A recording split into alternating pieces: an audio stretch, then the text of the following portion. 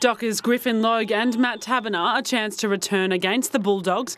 Sam Switkowski has a low-grade hamstring injury and key defender Alex Pearce will play unrestricted minutes at Peel Thunder. Alexia Pesce, 9 News.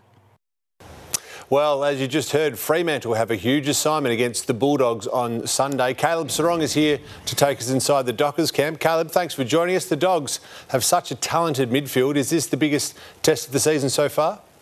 Yeah, thanks for having me, Pav. Yeah, it is. It's the way they're playing at the moment. Obviously, they're coming off a tough loss to Melbourne, but we're really preparing for their best footy, and the way their midfield's been playing, they're the best midfield in the competition. So much talk about Freo's inaccuracy in front of goal. How much is it spoken about internally?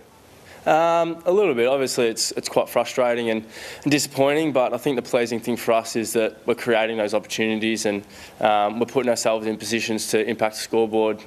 Obviously, finishing the way we are at the moment is not helping our cause to win games, but I think the way we're training during the week, we're practicing it, we're putting ourselves under pressured situations to try and execute our skills in front of goal, and I feel like it's just a matter of time before it's going to turn. I'm sure the fans are hoping it turns as well. Melbourne put plenty of work into stopping Bulldog Tom Liberatore on Friday night. Could you be asked to do the same on Sunday?